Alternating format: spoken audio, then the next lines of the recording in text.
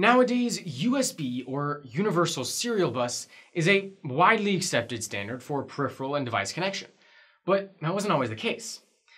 Let's talk about the history of USB.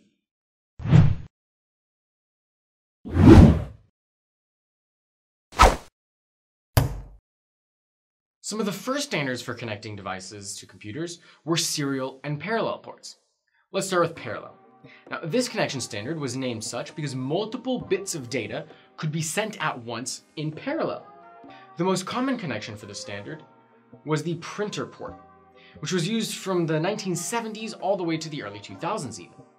This connector is rather large and bulky, and cables for it were not the most portable things in the world. Now, regular parallel ports support transfer speeds up to 150 kilobits per second, while more modern revisions, including the Enhanced Parallel Port (EPP), which was created in the late 90s, could go up to 2 megabits per second.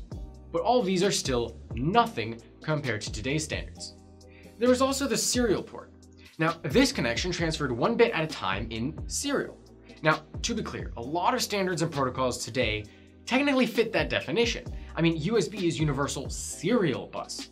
But when people say a serial connection, they are typically referring to the RS-232 standard, or Recommended Standard 232, which was first defined in May of 1960. That's pretty old. Serial was also known as the COM port on many IBM-compatible PCs. Serial connections are actually still used today in many server and industrial applications especially. For example, most high-end network switches require the connection to configure them. Now, the most common serial connector is the 9-pin D-type connector, or DE9 connector. And the highest speed supported by Windows for a serial connection is 128 kilobits per second. And the highest speed defined at all by the standard is 460.8 kilobits per second. Again, very slow by today's standards. Now, another standard for peripheral connection was PS2, which you may be a little more familiar with. Now, PS2 was a form of serial more specifically designed for keyboards and mice that operated at about 7 to 12 kilobits per second. In fact, many modern motherboards still have PS2 ports, especially server and lower-end consumer boards, for increased compatibility with legacy devices. And even most laptops connect their keyboards through PS2. In the 1990s, Apple developed Firewire, or IEEE 1394.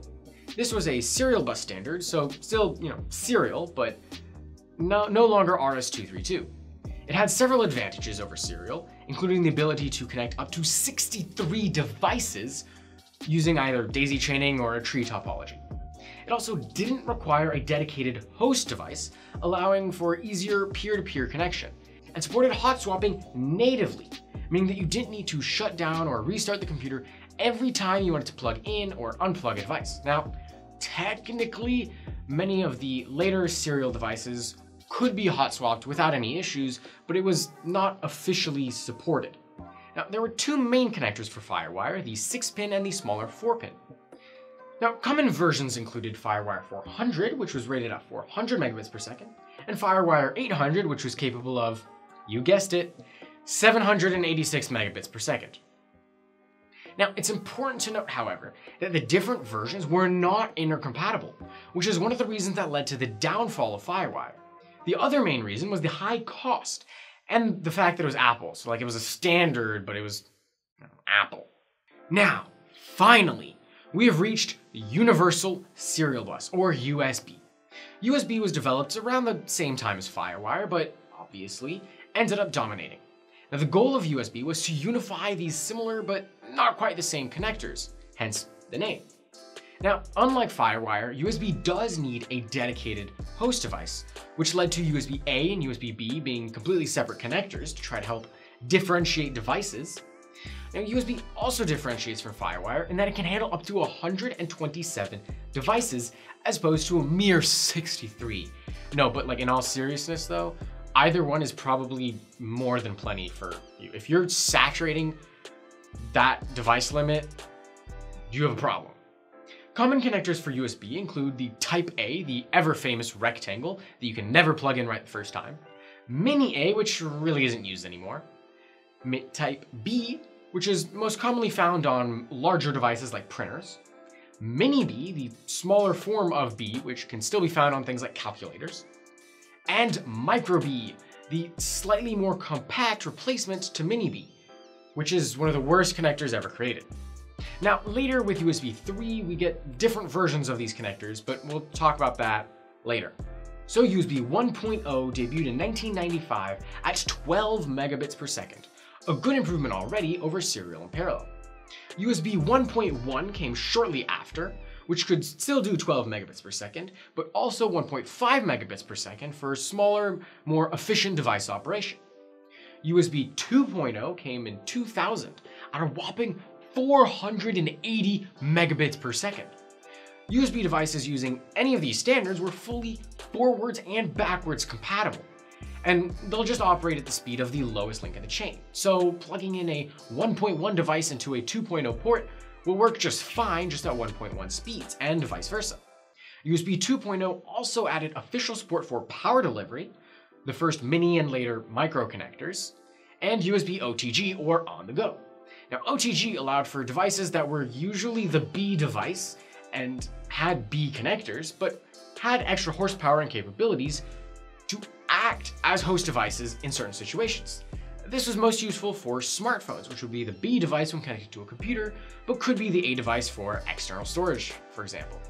This was also the first time we saw USB flash drives, which changed the game for portable storage, as it was a small, plug-and-play, hot-swappable, and rewritable device without needing to reburn the whole thing. Disks. USB 3.0 came in 2008, upping the speeds even further from 480 megabits per second to 4.8 gigabits per second, a 10x upgrade. Now, this was called USB Super Speed, and it was still forwards and backwards compatible with all existing devices, just like before, but it also had an extra set of pins to help facilitate the higher speeds when connected to compatible devices. Now, the USB-A connector was super easy. The pins could just sit at the back of the port, so if you plug it into a 2.0 port, it works the same, it just doesn't make contact. But for the Type B and Mini and Micro Bs, it was a little less elegant. USB 3.1 came in 2013, and USB 3.1 Gen 1 was basically just a rebrand of USB 3.0 to really emphasize the super speed part, I guess. USB 3.1 Gen 2 upped the speeds to 10 gigabits per second, and was the introduction of USB Type-C, the best connector. USB-C brought a lot of improvements. It was a smaller connector, it was more durable, especially compared to Micro B. It was reversible, so no more, oh, which way does it go? Oh no, it's the other way. Oh, it was that way. None of that garbage. It had higher power delivery, up to 85 watts, meaning you could charge laptops now even. Support for alternate modes, including DisplayPort, meaning that it can carry more than just a USB signal in a single cable, and it no longer requires a dedicated host, a first for USB. When connected to A or B, it'll just run at the other one, but when connected to another C device, it will usually give the user the option of choosing which mode to run. Now, this is much better for modern devices where either one may need to take control at any given moment. Type-C is also the standard for Thunderbolt 3, but that's a whole nother discussion. Type-C is meant to expand on the universal vision and become the one connector to rule them all. I mean, it's small, durable, reversible, versatile, fast, with high power delivery, and can connect with virtually anything, from regular flash drives, charging cables, displays. Now, I've made it clear in the past, and I will continue to make it clear, that I'm a huge proponent of the USB-C all the things movement. It really is the ultimate connector. So USB did accomplish its goal. It really is a universal standard. It's used today for mass storage devices, media transfer, HID, human interface devices like keyboards and mice, audio streaming, even DFU, device firmware upgrade, can be done over USB. It is the universal standard befitting of its name, and if the Type-C connector gets adopted like I hope it does, it will truly be completely 100% universal. Everything will run off a single connection, and it will be glorious.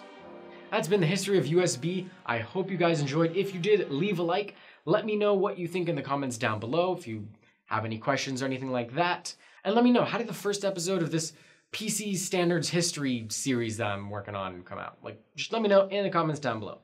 Also, don't forget to subscribe for more cool videos like this one. Follow me on Twitter at SolidStateTweet for the first updates on absolutely everything, and actually, my Twitter followers got to decide what this first PC Standards History video was going to be, so definitely follow me there. But in any case, I'll see you guys in the next one.